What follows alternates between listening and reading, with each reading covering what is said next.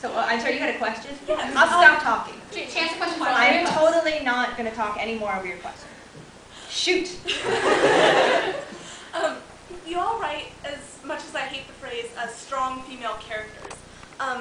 How do you think we can move on from calling them strong female characters to just people, which is what they are? Oh my god. Well, I've answered these other questions, so you get this one. Oh, I feel this though. You know? We'll all answer in a row. We should shout down from her heights. Okay. So, Sarah. Yeah. Toss me your microphone, What's your Maureen. answer? Claire. I can get there.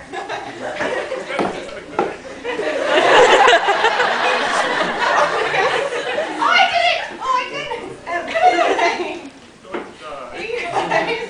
I'm Sarah Spence, and I was not expecting this. If I fall down, I hope people will catch me. That can be a crowd surfing situation. But I realize that might go poorly for me. Well, recently there was a comic book artist whose name I'm blanking on, so I'm going to ask Josh. The comic book artist you're thinking of is Greg Rucka. Excellent. He just wrote a really great article in which he was like, look, if I write a strong female character, then people are like, oh, great bonus, dude. That's nice. He's like, but if, say, this female comic book artist can't write a strong male character, then she's just out. It's like one of the basic building blocks. So that has to become, being able to write both kinds of people should be a requirement, shouldn't it? And I was like, now that is, you know, plain common sense. That unfortunately doesn't translate. So I think it does have to be a case of both people writing it and people's approach changing. And we have to write all different kinds of people. Margaret Atwood said that we like the bad girl as a mirror to ourselves. She also said, the women of England should be more bad. So I encourage you all to do terrible things. In the cause of feminism. Make me rock bang. That's why they don't let her go to school. Oh, I can't do it. Oh, it's going to go wrong. It's fine. Maureen, what are your thoughts? Oh, damn. I don't know. It's a hard one. Probably what Sarah said. I feel like it's one of those things that I don't know. I mean, I feel like I rant about it I rant a lot online. And I feel like my personal solution is to rant and say, why are we doing this? And that's my solution so far, so I haven't really gotten beyond that. I mean, I feel like my solution is to write really long, explanatory posts, and everyone's like, too long, didn't read. You can't make other people believe something. You can only sort of present the best argument you can over and over and have there be enough. You know, I feel like the one that people always come back to is Buffy the Vampire Slayer as being one of the earliest, you know, recent examples of, she's just, like Josh, I always call him Josh. It's Josh. And people yell at me and they go, it's Josh. And I go, Josh? And I go, nah. Is that he said he didn't want her to be the strong female character, the heroine. She's just the hero of the story. And he just made it that way, and he just did it. Other than just doing it, I don't know. If change of people's opinion just sort of takes time and it's very glacial. It is glacial. It's like a constant slow process. I mean, it's nice to think, you know, that we could just say, okay, well, you know, what we want is just to encourage people to write strong people. But what that's going to default to is it's going to default to strong white men. I mean, it's just sort of how, you know, our society is at the moment. And if you look at, you know, for every strong female character out there, there's a big group of people who hate that character and talk endlessly about their flaws and how they should be better and how they should never make mistakes and how they wouldn't have done this in this person's situation. And you know, as long as female characters are judged much, much more harshly than their male counterparts ever are for doing exactly the same thing, we're going to have to talk about writing strong female characters.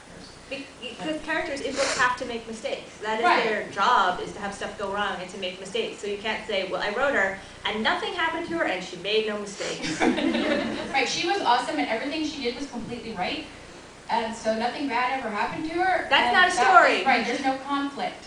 But we as a society are very uncomfortable with the idea of women who make mistakes. Not with men who make mistakes. We're usually, I'm sorry, men out there, this is nothing against you. This is a over, you know, it's a generalization about the way that society views these things. But you can look at two characters who do exactly the same thing. One is a guy and one is a girl, and there's a, you know, the perception of the guy is usually, oh, you poor misunderstood soul, it's so terrible that you were driven to do this by the tortures of, you know, your tortured soul, and we love you, and we hope that you get better. And with the girl, it's like, go back to your home on a whore island. I don't want to see any more of your, you know, terrible mistake-making ways. So I think as long as we're really unforgiving of complicated women who do complicated things and have flaws and sometimes make mistakes, we're going to have to talk about strong female characters. God, so I don't know, I wrote tiring down. to think about that. We switched positions, by the way, which is exciting. What? Now you're over there and I'm over here. I know. I came over to hear Sarah, but I'm enjoying moving around. So see if we got somebody from like the middle now. Yeah! Yeah, middle. Yeah, the underrepresented middle. How about right there? Yes. Do you mind if I throw you something? This is going to go better this time. I'm trying to... This will go. Now, anybody around this general area, if I hit you in the face, sorry. Okay, here we go. Oh, God. So sorry. That one weighed too much. The queen of the fray, is she? The Sealy Court Queen. I've only just started City of Souls, but are we going to find out more of her backstory? What is her problem? She's a nasty piece of work. Why she look angry? What is her problem? Now there, she is a complicated lady with a lot of flaws. I actually do love her because I feel like she's somebody who's had to battle really hard to get the power that she's gotten. She's kind of ruthless with the power that she has.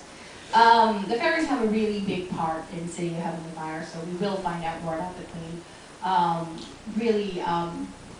She has I don't know, spoil things, but we sort of figure out, I think, by the end of City of Lost Souls that she has her fingers in a lot of stuff that's going on that people didn't realize that she was involved in. She's actually pulling the strings on a lot of things, and she's very much involved in the turn at the end of the book when we kind of figure out who are going to be basically the bad guys that the Team Good is going to have to deal with and either take down or be destroyed by in the 6th book, and that the Sealy Queen has had an enormous amount to do with setting that up and making it happen. And so we're going to see a much more of her.